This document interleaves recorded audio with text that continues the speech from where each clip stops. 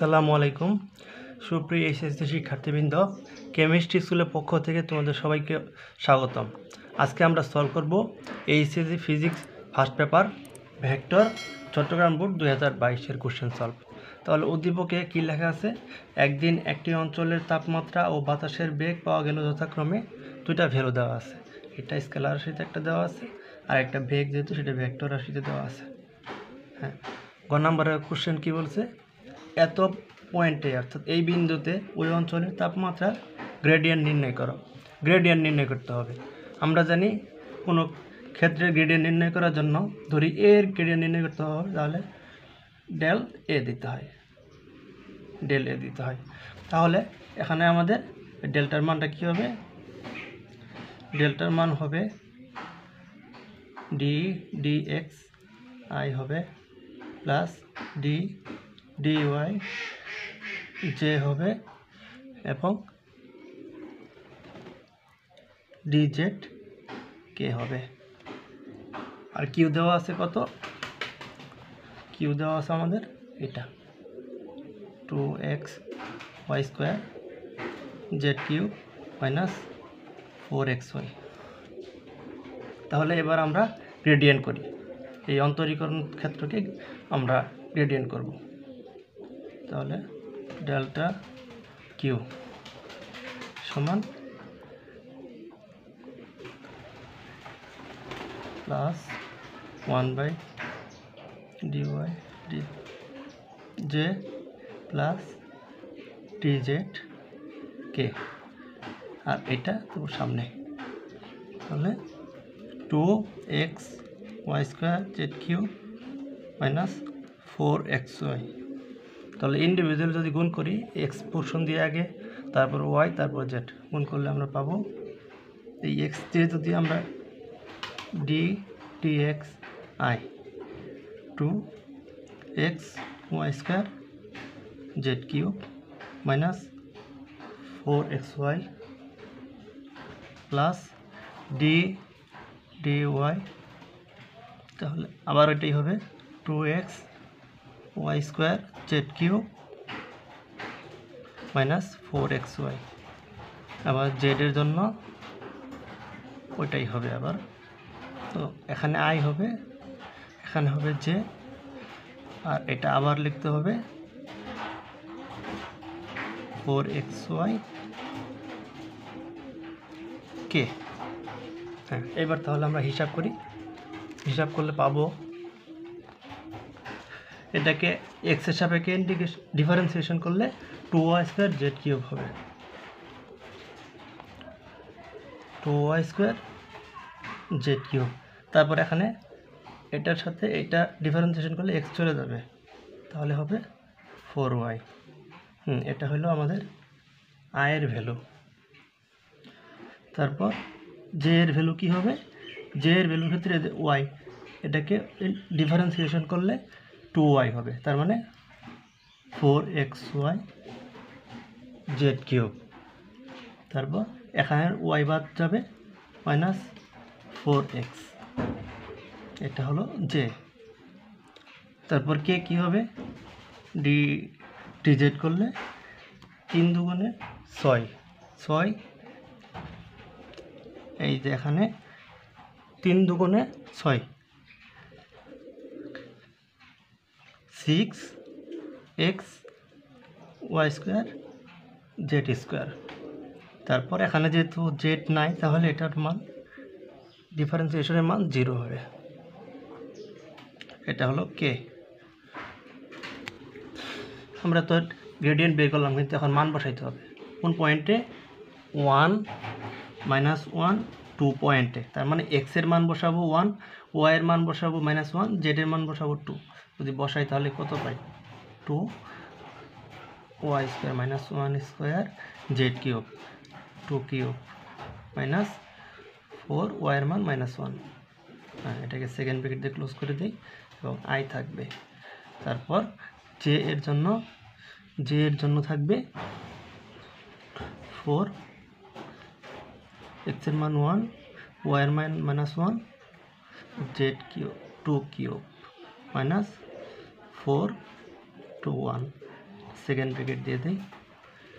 তারপর আমাদের কে এর জন্য কি হবে, কে এর জন্য হবে 6, এক্স এর মান 1, ওয়াই এর মান -1, জেড এর মান জেড এর পাওয়ার 2, এটা তো 0ই কে।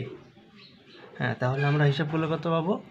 হিসাব করলে পাবো 2 দুগুণে 4 দুগুণে 8, আর 8 দুগুণে 16, আর এখানে মাইনাসে মাইনাসে প্লাস হবে, তাহলে 16 আর 4 20, 20 আই হবে। তারপর এখানে কি হবে, এটাতে হবে 2 দুগুণে 4 দুগুণে 8, 4 8 32, আর এখানে 4 36 হবে, তাহলে -36 হবে, 36 জে প্লাস কে কত হবে, এই যে 6 4 6 24 কে, -1, এটা 1ই থাকবে, এটা 1ই হয়ে যাবে এটা। তাহলে এইটাই হলো আমাদের ওই পয়েন্টে 1 1 -1 2 পয়েন্টে ওই অঞ্চলে তাপমাত্রা গ্রেডিয়েন্ট। হ্যাঁ, তারপর আমরা এবার চলে আসবো ঘ নাম্বার কোশ্চেনে। ঘ নাম্বার কোশ্চেনে কী বলছে, ওই দিন বাতাসে ঘূর্ণন ছিল কি না গাণিতিকভাবে ব্যাখ্যা করো।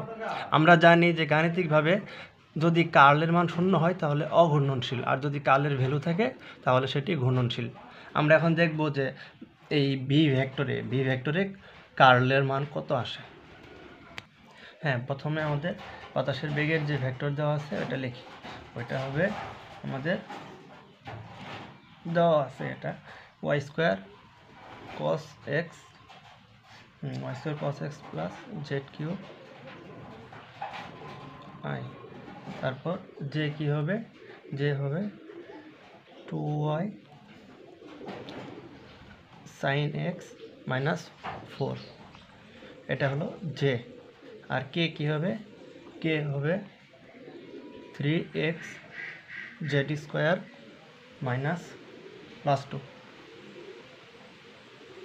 +2 হবে, এটা কে।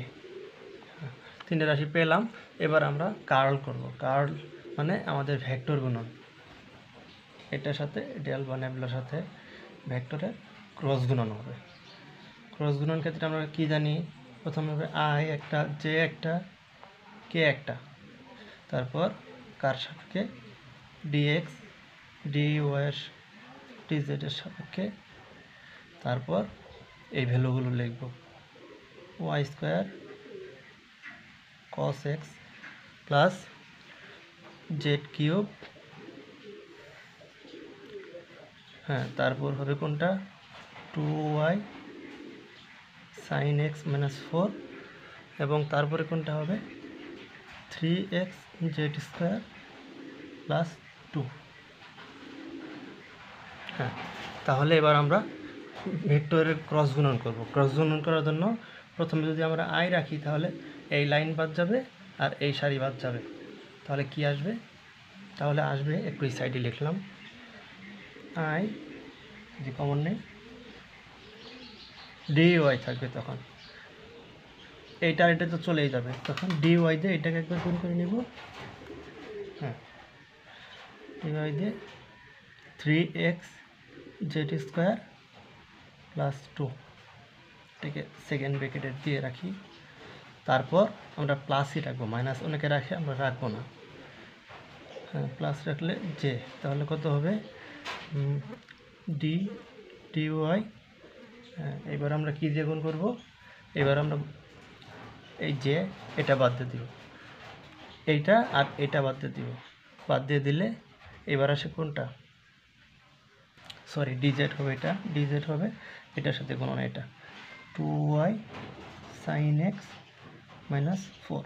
হ্যাঁ, এতটুকু পোর্শন আমার এ হলো, আই হলো। এখন জে এর জন্য কি হবে, জে এর জন্য হবে এই লাইন আর এই লাইন যদি বাদ দেই, বাদ দিলে আমরা কি পাবো, বাদ দিলে আমরা পাবো dx 3x z² +2, এই যে dx, এটা বাদ দিলাম dx 3x z² +2। হ্যাঁ, তারপর এটা পাবো